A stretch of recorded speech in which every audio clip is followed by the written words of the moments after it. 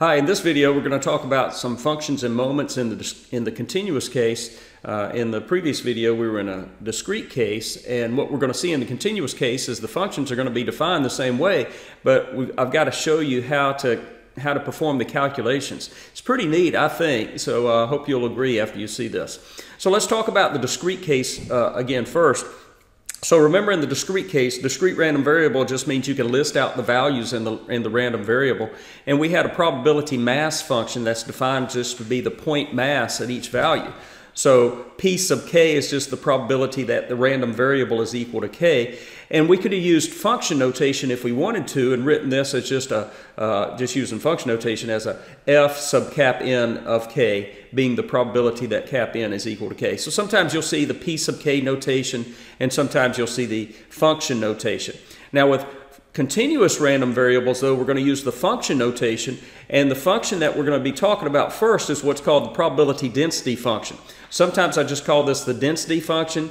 If I do, the word probability is implied, and you'll also hear this referred to as the PDF.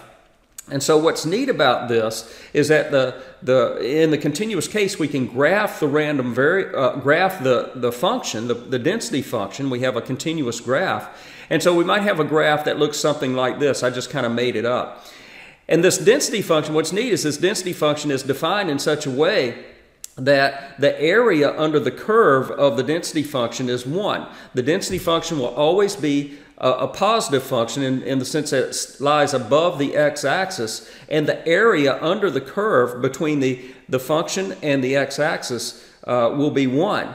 And not only that, and this is the neat part, is that it's defined in such a way that if you have an interval of values, say from A to B, then we can calculate the probability that the random variable is between those two values by taking the area under the curve from A to B. Now the area under the curve over the entire support of the random variable is 1, and so of course the area under the curve from A to B will be some number less than 1, and the density function is defined in such a way that that area under the curve from A to B is exactly what the probability is that the random variable will be between A and B. And so that's pretty neat. And of course, you know from calculus that when we're talking about areas under the curve, we're talking about integration. And so when we calculate the probability that the random variable is between A and B, we're integrating, we calculate that value by integrating over the interval from A to B of the density function. Now, I'm going to make a little comment here, some little subtle, the next few slides are going to be very subtle changes to this slide. So in this slide, I'm looking at, let's look at the probability equation there, or the expression for the probability, the first expression, well, actually both expressions for the probability. Look at the inequality. It's a strict inequality on A and B, so a strictly less than symbol. I'm going to change that to on the first less than, I'm going to change that to a less than or equal to. And look what that does on my graph. I'll back up and show you what it does on my graph. When I didn't have the less than or equal to, I just had a dotted line above A because you weren't including A. Now that I'm including A, I just put the solid line. But of course, that's not going to affect the area.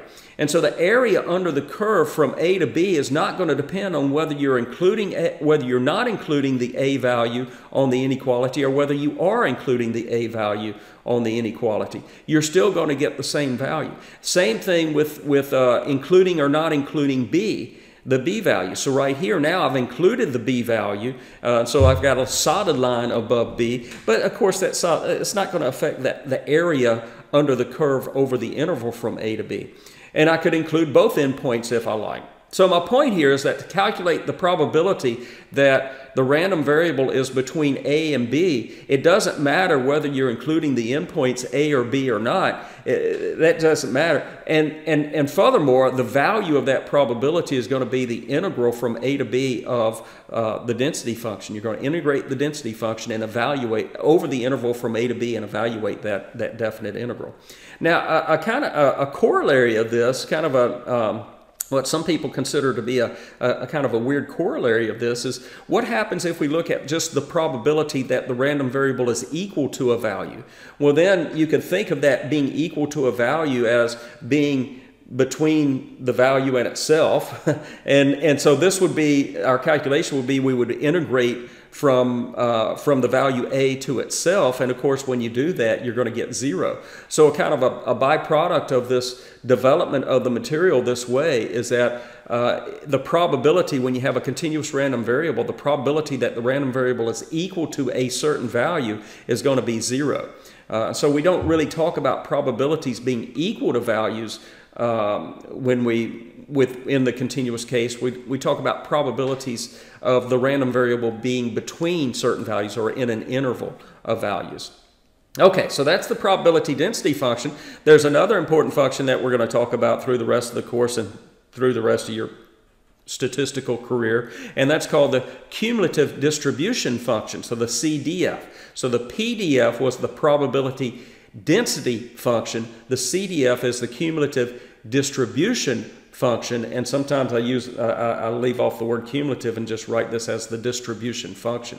So the definition of the distribution function, or the CDF, the cumulative distribution function, is this cap F right here. Cap F sub cap X evaluated at some value X is just the probability that the random variable is less than or equal to X. So that's the definition of the cumulative distribution function, or the CDF. Is a probability. It's defined to be a probability. And evaluated at X, it's the probability that the random variable is less than or equal to X. So I have some picture that looks like this. And generally what that would be is the integral from minus infinity to X of the density function. Now, I want to first, bear with me through the next few slides because I've got some notation that I want to be specific on. But before I do that, I want to actually focus on this minus infinity as the lower limit of integration. Generally, that's what it is. The random variable that I have shown, or the graph that I have shown here, is defined for positive values of cap X, not negative values of cap X. But there's no reason, though, that the random variable can't take negative values. It's just in this particular example that I have shown, I just have it written as a random variable that does not take on negative values. So in the example that I have shown, in the picture that I have shown, the negative infinity would actually be replaced with a 0. But again, generally speaking, there's no reason for random variables not to be able to have some negative values, and we're going to see plenty of random variables that can have negative or positive values. But again, in the picture that I have shown, I'm just looking at one that has only non-negative values. So generally speaking, the distribution function is defined to be this probability that the random variable is less than or equal to X. The density function evaluated at X is the probability that the random variable is less than or equal to X. And it's generally the integral from minus infinity to X of the density function. So now, let's look at this value X that I have highlighted in red now. That's generally just kind of a placeholder value for the function. When you write functions, you put in some kind of placeholder value, and I have an X here, but there's no reason it could be an X. I could have maybe like a Z here. I put a Z here or something like that. That's fine. And then my integral would be from minus infinity to Z of the density function. So now let's focus on the density function, because I want to show you through the next few slides. I want to make an observation here. So let's look at an example from just calculus 1, or basic calculus example. Let's say that you had an integral from 1 to 5 of 3x squared plus 6x dx. So you're integrating with respect to x, and the integrand is 3x squared plus 6x. And so we would go through this process by finding an antiderivative of 3x squared plus 6x.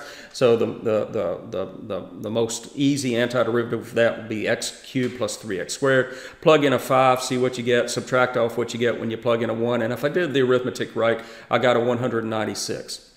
Okay, so now let's look at that integral again, the bottom left integral. I've got x as the variable that I'm integrating with respect to, but there's no reason that has to be an x. I could do a t here. What if I had a 3t squared plus 6t dt? Well, the process is going to be exactly the same. I'm just going to integrate with respect to t. I get a t cubed plus 3t squared as the simplest antiderivative. Plug in a 5, see what you get, subtract off what you get When you plug in a 1, I get 196 again. So again, the integral there is not going to depend on the limit, the variable that you're integrating with respect to. And so I got a cap x here, and I kind of made a point in the last videos about being careful with, as a teacher, I want to be careful with the notation because it can get very confusing. But what you're most likely to see this is not a cap x as the variable that you're going to be integrating with respect to, but a lowercase x. But again, based on the last few slides, it doesn't matter. This is going to be independent of whatever the variable is that you're using as in your integrand and that you're integrating with respect to. The outcome will not depend on what that variable is. And so oftentimes you'll see maybe the distribution function defined this way. Okay, so now let's go back to this z, and let's change that back to an x. So oftentimes I might see a statement that looks like this, or an expression that looks like this. Now this is kind of, from a term or notation standpoint, this is not very good notation because you're using x as both a limit of integration and you're using x as the variable that you're integrating with respect to. And so that's not really a good notation to use. And so instead of using something like this, again, the same observations I've been making. The outcome here is we could change the variable that you're integrating with respect to. So I changed the x's in the integrand to r's, and I'm integrating with respect to r. And just like changing x's to t's from before. I could have used t's. I could have an f of t dt here and integrate from minus infinity to x of f of t dt, or f of u du. That's all of those are. I could use all of those. It's just kind of improper notation to use x as both the limit of integration and the variable that you're integrating with respect to. Okay, another fact that I want to point out is, and I'm just going to kind of point you back to your first calculus class, there were some fundamental theorems of calculus, and one of those fundamental theorems of calculus says that if you're defining the function as in this case capital F as an integral of the lowercase f, then integral means you're taking an antiderivative. So if you take a derivative of both sides, in this case, you're going to get that the derivative of cap f would be equal to little f. Now cap f is the distribution function. So what I'm saying here is you take the derivative of the distribution function and you actually get the density function. So that's an important fact. I'll come back to that in just a second. Okay, another function that I want to discuss is the survival function. It's defined in a very similar way as the distribution function. It's defined as the probability. It's defined as a probability. It's the probability of the event that the random variable is greater than x, whatever that placeholder value is on the notation there. And so we're looking at, as a probability then, we convert that to an area. So it's an area under the curve from x to infinity, and we would evaluate that by evaluating the integral from x to infinity of the density function. As I said before, we could change the cap f to some other variable like a z, and so this will be an integral from x to infinity of like an f of z dz.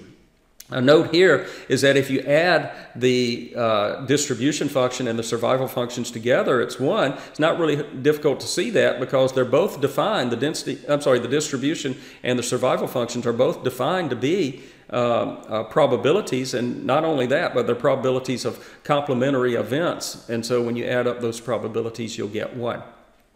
Okay, so finally, we talked about this fact before, that if you take the derivative of the distribution function, you'll get the density function. But now, let's relate that to the survival function also. So after the note there, if I can rewrite the note and solve for the distribution function, and the distribution function would be 1 minus the survival function.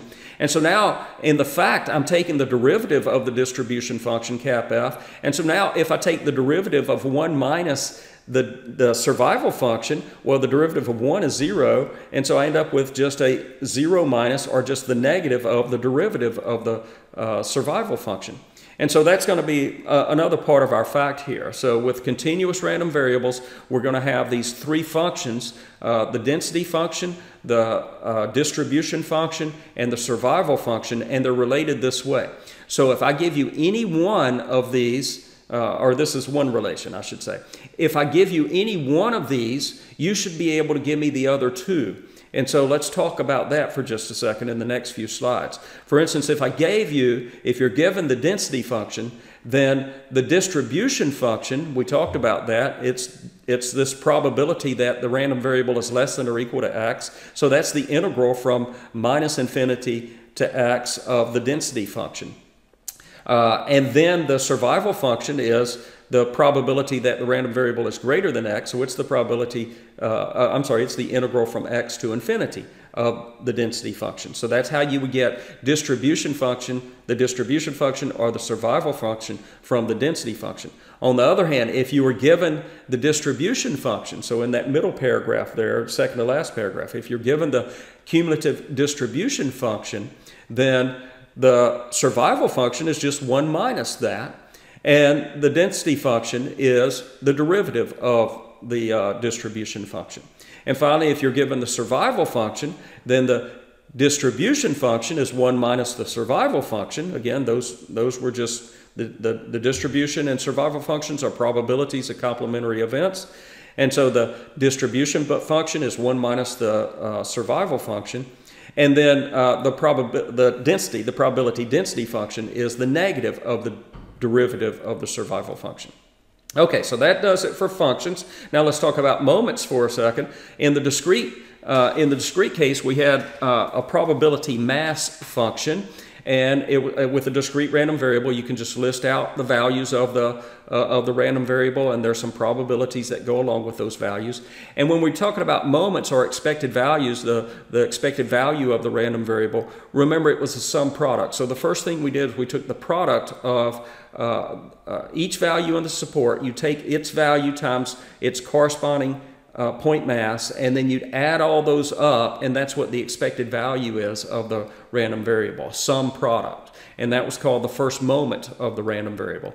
And then we had second moments, and then and just generalizing it, instead of taking the random variable, the values of the random variable times their associated probabilities, you take the square of the random variable and multiply that times its associated probability, and then add them all up. So that was the second moment. And you could generalize it to the kth moment just by taking the values in the support of the random variable and raising them to the kth power. Okay, so now we're going to do something similar in the continuous case. So in the continuous case, instead of a probability mass function, we have a PDF, a probability density function. So now we're going to kind of go through the same process, though. Instead of taking the value of the random variable times its probability mass function, we're going to take the value of a random variable times its probability density function. So anytime you have some sort of process that you're going through, this is kind of a general statement going forward. Anytime you have a discrete random variable and you go through some sort of process to calculate something that uses the probability mass function, when you look at the similar process in the continuous case, wherever you were using a probability mass function, just now use a probability density function. And so now I have an x times the PDF. And instead of summing them up in the discrete case, you sum it up. In the continuous case, you integrate. And of course, you integrate over all the values. So generally, you'd integrate from minus infinity to infinity, and an x times the density function is the integrand. And that's what the expected value of the random variable is defined to be. Okay, this is also again called the first raw moment of the random variable, and we can easily generalize this to kth raw moments by taking x and raising it to the kth power. So that would be the kth raw moment. Okay, so in the next video, we're going to do an example, a specific example of calculating these functions and moments. I'll see you then.